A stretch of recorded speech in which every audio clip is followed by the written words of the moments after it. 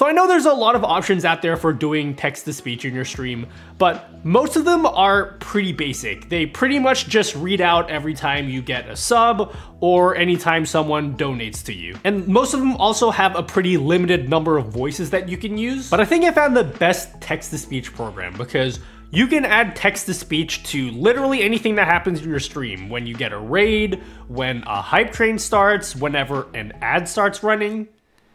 Hey sweetie, dinner is ready. Why don't you grab something to eat while ads are running? That's right. And this program rolls together all of the major speech engines like Google, Microsoft, Amazon, and more. And so you end up with a massive library of voices to choose from. It's called Speaker.bot. It's made by the same people that made Streamer.bot, and I think it even existed before Streamer.bot existed. And that's worth noting because not only is this program old as shit, it feels fucking old. The UI is horrible. I'm not even gonna try to defend it. But if you can stick through this tutorial, and dude, this is gonna be a rough tutorial. I'm warning you now. You will have access to hundreds and hundreds of voices that you can use for anything. Channel point rewards, raid alerts, you name it. And I'm gonna make it as easy as possible for you guys to follow. But before we start, I'm gonna commit content creator suicide and just tell you that during this process, you're going to need to put in your credit card details for some things. Now, you're not gonna have to pay for anything, but if you don't feel comfortable even putting your details in, then you can just tap out of this video. So I'll see you guys next week. Have a nice day, and sorry for wasting your time. But for everyone that's still here, enjoy the video. Never pay full price for Windows ever again using today's sponsor, VIP SCD Keys. You can get a Windows 10 Pro OEM license for as little as $16. Just pay using a secure payment method like PayPal. They'll send you over an activation key right to your email. Just pop that into your Windows settings, and that's it. Your Windows watermark is gone forever. I've got like 3 PCs in my setup. All of them are using keys from SCD Keys. They've been using it for years and they're still going strong. Plus, those keys can be upgraded to Windows 11 for free. Or if it's more convenient, they also have Windows 11 keys for like $22. Use code Nutty at checkout to get 25% off. Yeah, okay, thank you. So let's go and download Speaker.bot. So you can get Speaker.bot by going to Speaker.bot. That's literally the website. You're also going to need Streamer.bot, and if you've never heard of Streamer.bot, then you can check out this video. But I'm pretty sure the past 3 videos have been about Streamer.bot, so you must be new here. Thanks for clicking on my video instead of someone else's. Now, when you open up Speaker.bot for the first time, don't have a panic attack, okay? I told you the UI is a disaster. There's like a million tabs everywhere, but just pay attention to the settings tab, okay? I'll black out all the other tabs. Don't pay attention to any of those. In fact, you know what? Even within the settings tab, don't even pay attention to those tabs except for the speech engines tab and the voice aliases tab. Now, the speech engines tab is where you're gonna set up all the different text-to-speech services that it supports. And it supports a lot. You've got Google, you've got Microsoft Azure, you've got Amazon Poly, you've even got some obscure ones like UberDuck and TTS Monster. Those last two are gonna give you some funny AI voices for different celebrities and different content creators. And no, love, it is such a funny thing. A mystery allure, gotta get to know you more.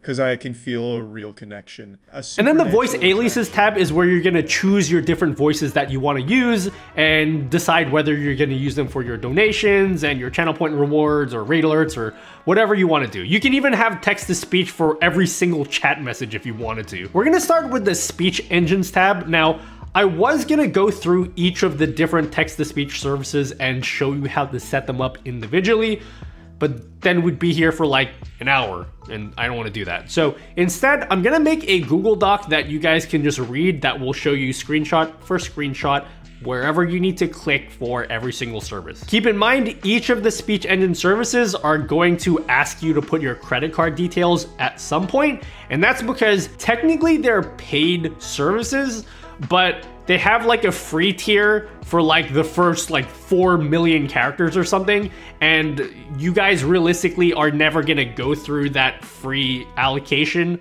Just to be clear, the speech engine for UberDuck and TTS Monster, which both do like the AI voices for celebrities and TV show characters, those you don't have to pay for, so you don't have to put your credit card details at all for these. Now, the free allocation that you get per month varies from each service. For example, Google supports 4 million characters for free before you have to start paying, and then after that, it's still pretty cheap.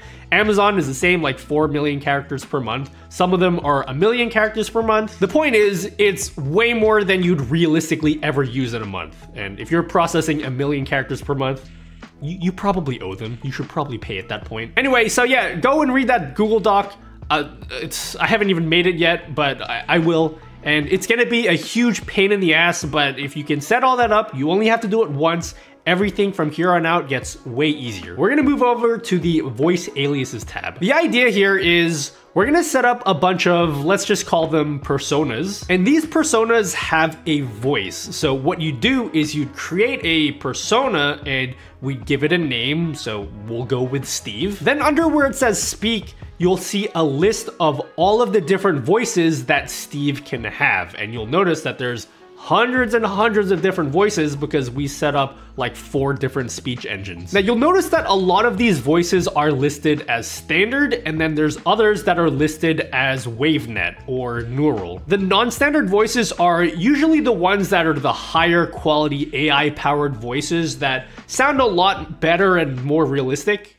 Naughty, go to bed or else you'll be tired at church tomorrow. Naughty, go to bed or else you'll be tired at church tomorrow.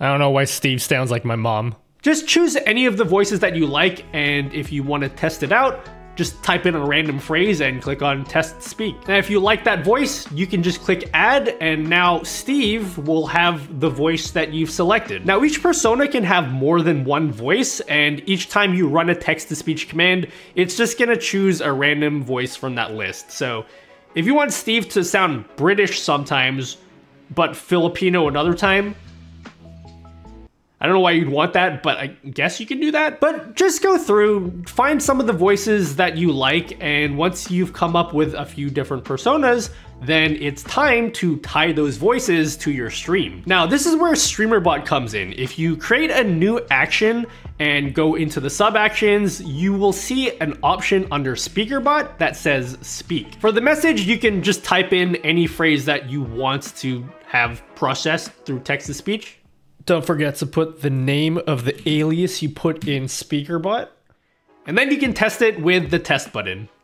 Is Panda Express a panda or a railway vehicle?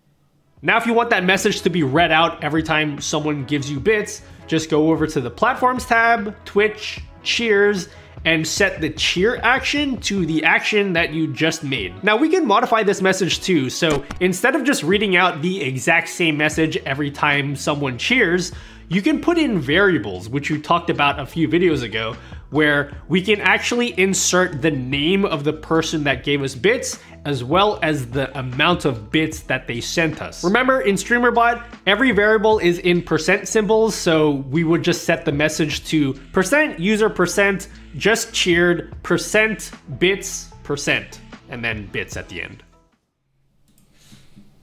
Is Panda Express a panda or a railway vehicle? Oh, and I guess Buana also donated 69 bits. But yeah, that's pretty much it. You can go ahead and just start adding text-to-speech for anything you can think of. Go ahead and add text-to-speech whenever an ad starts playing, and you can have it announce how many seconds the ad runs for. Buckle your seatbelts, gentlemen. We're about to watch 90 seconds of ads.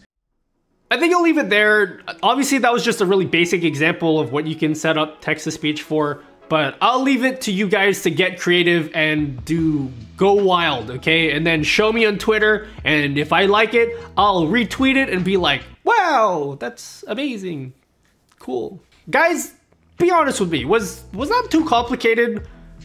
Because it's like 7 in the morning, and I feel like only like 5 people got any use out of that video. So I kind of need that like external validation from you guys commenting, so I feel good about myself, because I actually don't feel good at all. But anyway, thanks guys. That's a little bit of my insecurity coming out. Thanks for watching, and I'll see you guys next week. Never do that ever again. I'm going to stop now.